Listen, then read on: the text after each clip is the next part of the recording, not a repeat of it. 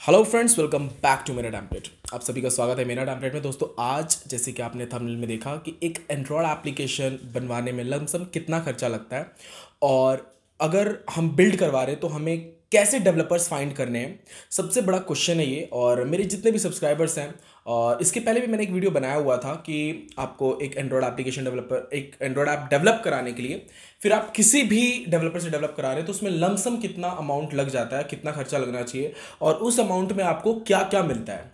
ठीक है, इस पूरे टॉपिक पे आज हम पूरा ब्रीफ में डिस्कस करेंगे, क्योंकि इसके पहले जो मैंने वीडियो बनाया था उस पर काफ़ी अच्छा वॉच टाइम था, तो मैंने सोचा कि इस पे और अच्छे से प्रॉपर तरीके से मैं आपको नॉलेज दूं। ठीक है, लास्ट वीडियो को वॉच करने के लिए आप नीचे डिस्क्रिप्शन बॉक्स में जाकर मेरा लास्ट वीडियो वॉच कर सकते हैं, जो कि इसके पहले मैंने बताया था कि एक एप्लीकेशन बनाने में लमसम कितना खर्चा लगता है। ठीक है, तो दोस्तों देखिए, अगर वैसे तो मैं बात करूं, अभी ज़्यादातर जो है एप्लीकेशन जितने भी बन रहे हैं टेम्पलेट बेस पे बन रहे हैं। लगभग एक 50% तक जो भी एप्लीकेशंस रहते हैं वो टेम्पलेट बेस पे ही बनते हैं। ठीक है, दो टाइप होते हैं, टेम्पलेट बेस और एक होता है रिक्वायरमेंट बेस। ठीक है, टेम्पलेट बेस क्या होता है हम आपको और अच्छे से बताता हूँ, थोड़ा ब्रीफ में जानेंगे आज इसके बारे में, थोड़ा और अच्छे समझेंगे।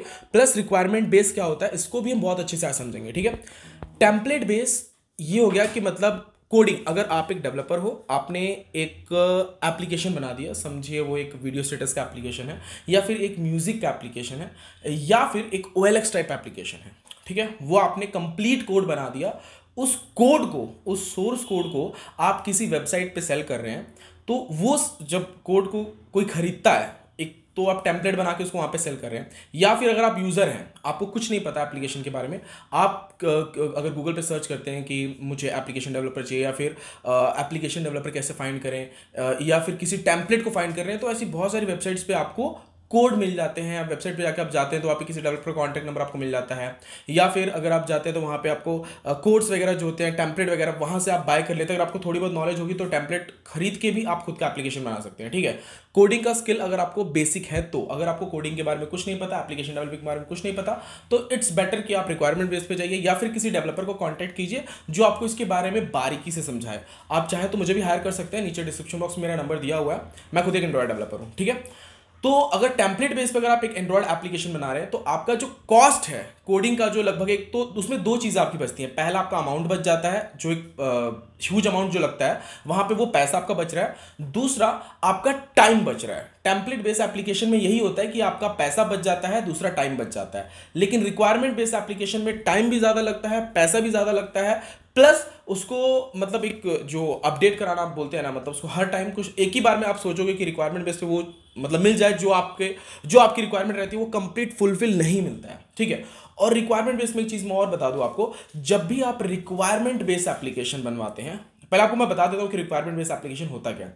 रिक्वायरमेंट बेस एप्लीकेशन वो होता है, अब जैसे कि आपने, आपकी रिक्वायरमेंट है, कुछ अलग यूनिक है जो कि टेम्पलेट में नहीं दिया हुआ, वैसा टेम्पलेट ही नहीं बना आज तक, आपका आइडिया है वो अलग ही, पूरा कंप्लीट अलग ही आइडिया आपका। ठीक है, तो आप रिक्वायरमेंट बेस पे जाइए, या फिर आप कुछ मतलब मार्केट में जैसे चल रहा है, मेरे बहुत सारे ऐसे क्लाइंट है, जैसे देखते हैं कि टिकटॉक चल रहा है तो लोग बोलेंगे मुझे टिकटॉक जैसे एप्लीकेशन चाहिए, तो वो टेम्पलेट मिल जाएगा आपको मार्केट में। लेकिन अगर आपका आइडिया अलग है, आप कुछ अलग नया सोच रहे हैं, वो टेम्पलेट नहीं मिलेगा, फिर आपको रिक्वायरमेंट बेस ही जाना पड़ेगा। ठीक है, रिक्वायरमेंट बेस में आपका लमसम जो खर्चा है, अगर बहुत छोटा एप्लीकेशन भी आप बनाएंगे तो 30-40,000 तक जाएगा। अगर एक मैं थोड़ा कैटेगरी वाइज बताता हूँ कि कितना खर्चा लगता है, और उसमें भी मतलब कुछ कैटेगरीज रहती हैं, सब कैटेगरीज।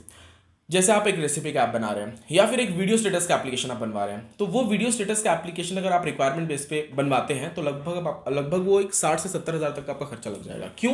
क्योंकि कोडिंग आपके हिसाब से हुई है, कोडिंग जैसा आपने बोला है वैसे सब उसमें बिल्ड किया गया है। ठीक है, इवन उससे ज़्यादा भी लग सकता है। प्लस जो सर्वर होगा उसका भी खर्चा लगता है, कंसोल अकाउंट का खर्चा लगता है, टाइम थोड़ा ज़्यादा लग जाता है। लेकिन वीडियो स्टेटस का अगर आप एप्लीकेशन बनवा रहे हैं या फिर कोई ऐसा कैटेगरी का एप्लीकेशन आप बनवा रहे हैं जो ऑलरेडी मार्केट में रन कर रहा है, तो आप टेम्पलेट चूज कीजिए, सस्ते में बन जाएगा, आपका टाइम भी आपका बचेगा, पैसा भी आपको बच जाएगा। लेकिन आपका आइडिया कुछ अलग है, कुछ नया है, तो डेफिनेटली आपको रिक्वायरमेंट बेस पे जाना चाहिए। रिक्वायरमेंट बेस एप्लीकेशन अगर बनवाते हैं तो उसमें आपका पैसा थोड़ा ज्यादा लगेगा, लेकिन आपके आईडी के हिसाब से बन जाएगा। लेकिन अपडेट आपको टाइम टू टाइम करवाना ही पड़ेगा।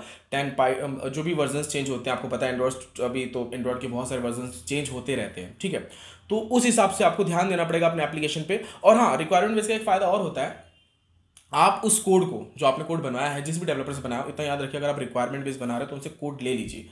अगर आपका पैसा यानी कि रिटर्न ऑफ इन्वेस्टमेंट आपको चाहिए, आपने पूरा पैसा लगा दिया है अपने एप्लीकेशन को बिल्ड कराने में और रिक्वायरमेंट बेस पे, तो उनसे कोडिंग ले लीजिए। कोडिंग को आप किसी भी वेबसाइट पे सेल कर सकते हैं, जैसे कोड कैनन, जो भी मतलब जहाँ पे सेल किया जाता है, कोड कैनन हो गया, कोडस्टर हो गया, और भी ऐसी 2-4 वेबसाइट्स है जहाँ पे आप अपने कोड को सेल करके रिटर्न ऑफ इन्वेस्टमेंट आप ले सकते हैं। टेम्पलेट बेस में पैसा तो आपका कम लगता है, ठीक है, लेकिन वहां पे वो कोड वन टाइम ही यूज होता है। समझ लीजिए आपने एक बार कहीं से कोड खरीद लिया, ऐसी वेबसाइट से कोड खरीदा, आपने किसी डेवलपर को दिया रिस्किंग करने के लिए, तो वो कम में आपको करके दे देगा। टेम्पलेट बेस में ज़्यादा खर्चा नहीं लगता, 5 से 10 हज़ार के बीच में हो जाता है। अगर टेम्पलेट बेस की बात की जाए तो 5 से 10 हज़ार के बीच में आपका एप्लीकेशन बन जाता है। और उसमें क्या लगता है, 5 से 10 हज़ार में आपका एक टेम्पलेट का लाइसेंस लगता है, आपका सर्वर का चार्जेस लगता है, कंसोल अकाउंट का चार्जेस लगता है, यही 3 चार्जेस लगते हैं, और जो डेवलपर अपना बनाने का चार्ज देगा वही लगता है, बस उससे ज़्यादा कुछ नहीं लगता, ठीक है। और जो रिक्वायरमेंट बेस रहता है इसमें थोड़ा ज़्यादा लगता है, क्योंकि इसमें डेवलपर खुद से कोडिंग कर रहा है, वो अपना 1 से 1.5 महीना आपके एप्लीकेशन के अंदर लगा रहा है, तो वो भी बिल्कुल उम्मीद कर सकता है कि आप उसे 60 to 70,000 पे करो, ठीक है। तो ये डिफरेंट रहता है एप्लीकेशन का खर्चा, इसीलिए इतना थोड़ा टेम्पलेट बेस और रिक्वायरमेंट बेस पे थोड़ा ज़्यादा होता है, टेम्पलेट बेस पे कम होता है। अब रिक्वायरमेंट बेस पे भी आप बना रहे हैं ना, तो उसमें 2 वेरियंट होते हैं। या तो आपको अगर डबल खर्चा करना है तो आप iOS के लिए अलग बनाओगे, एंड्रॉयड के लिए अलग बनाओगे, ठीक है, तो ये 2 हो गया, डबल खर्चा हो गया। इससे अच्छा आप फ्लटर यूज़ कीजिए, ज़्यादा बेटर। फ्लटर की कोडिंग में फ़ायदा ये होता है, एक ही बार कोड करना पड़ेगा, और सेल मतलब वो दोनों जगह प्ले स्टोर पे भी जाएगा, iOS पे भी जाएगा, तो आपका उस डेवलपर का भी टाइम बचेगा और आपका पैसा भी सेव हो जाएगा। तो वैसा डेवलपर फाइंड कीजिए जो फ्लटर के जो कोड्स हो वो जानता हो और फ्लटर के एप्लीकेशंस आपको बना के दे दे। फ्लटर जो प्लेटफॉर्म है उस पर अगर आप बनवा के लेते हो तो आपका टाइम भी मतलब बचेगा, 2 बार आपको नहीं बनवाना पड़ेगा, प्लस पैसा भी आपका बच जाता है। रिक्वायरमेंट बेस पे ये आप जरूर ध्यान रखिएगा, इन सब चीज़ों को नोटिस कर लीजिए। अगर इन सब चीज़ों को फॉलो करते हैं तो डेफिनेटली आप कुछ ज़्यादा उस पर कर पाएंगे। रिक्वायरमेंट बेस पे पैसा ज़्यादा लग जाता है लोगों का, इसलिए लोग टेम्पलेट बेस पे आते हैं, ठीक है। तो वो उसको सेल करने के लिए भी आप उनसे कोड जरूर लीजिएगा, इससे बिल्कुल मत भूलिए, ठीक है। फिर भी अगर आप इसको और डिटेल और ब्रीफ में जाना चाहते हैं तो आप मुझे कॉल कर सकते हैं, मैं और भी ब्रीफ में आपको बता दूंगा, ठीक है दोस्तों। मिलते हैं नेक्स्ट वीडियो में। अगर आपको वीडियो पसंद आया तो लाइक कर दीजिएगा। थैंक यू दोस्तों।